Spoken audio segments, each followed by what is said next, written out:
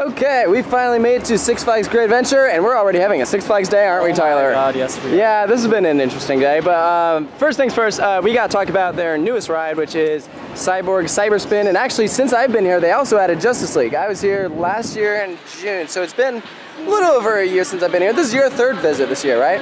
Sadly, yeah. Sadly, yeah. Are you implying you don't like this park? I hate this park. Yeah, I mean, honestly, don't blame you. I mean, we were talking earlier, this park has a lot of good rides, but I mean, that's about it. So you can see Nitro going there. We actually haven't been here too long, so we haven't done any of the roller coasters.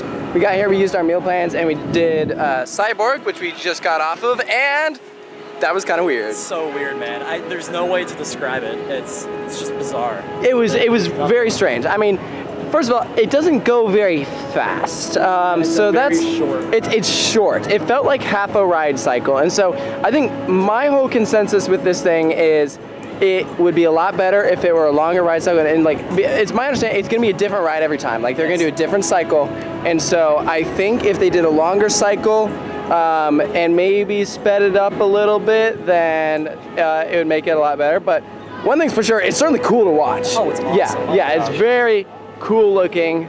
I mean, it's such a Six Flags edition, you know, minimal theming and whatnot, but hopefully at some point in this vlog we'll be able to catch it going. They're loading everything up right now, but so let's talk about our experience so far. So I've always said this is a park with good rides, but their policies are the worst I have ever seen at any other park.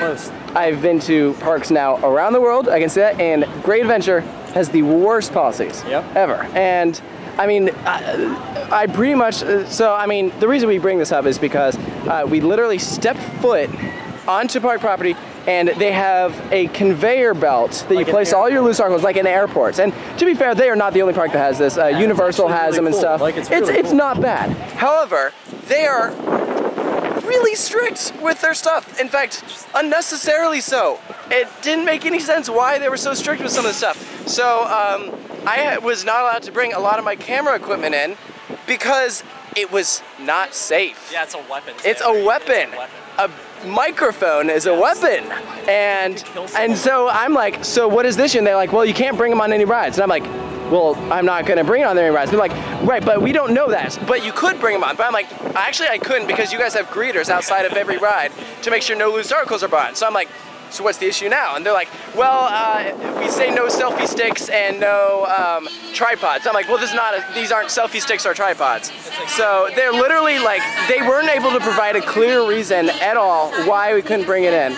And they were just being strict to be strict. The supervisor was kind of nasty, and we were like, you know, this is not normal. They're like, this is a Six Flags across the board, and we're like, no, it's not. This is only this park. And she's like, I don't care. She flat out told us, I really don't care. Yeah, I said that's why Six Flags Park's attendance are down, and she said, I don't care. Yeah, she was it was not a good example of customer service, so we had to go out to the car, put away all our stuff, and like, honestly, it's amazing they let this camera in to begin with. They let the camera in.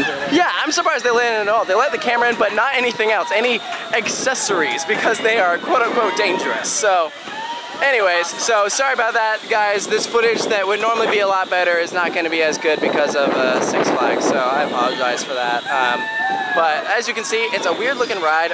There's a lot of hang time, we'll say. And I think this is really one of those rides where you're sitting really has an impact on it, because if you're sitting on an edge, you're probably going to get whipped around a bit more. We were sitting in the center, and it felt tame, but it was very strange because it's a top spin, but you're going like every which direction. So it's cool. As you can see by this video, it's a very cool looking ride. Yes. So yeah, it is what it is. But hey, let's go do Justice League. So we've been here, and neither of us have done Justice League, have we? I have not. No. Have you done a Justice League before? I have not. No. Oh, so this would be okay. This is gonna be your first Justice League. I have done some Justice Leagues before, so this will be my first time on this Justice League. So I'm not really expecting anything different, but it'll still be interesting. You know, sometimes there's little differences here and there about them, so we'll see how it is. So we're gonna go do Justice League and then hop on El Toro, an amazing ride.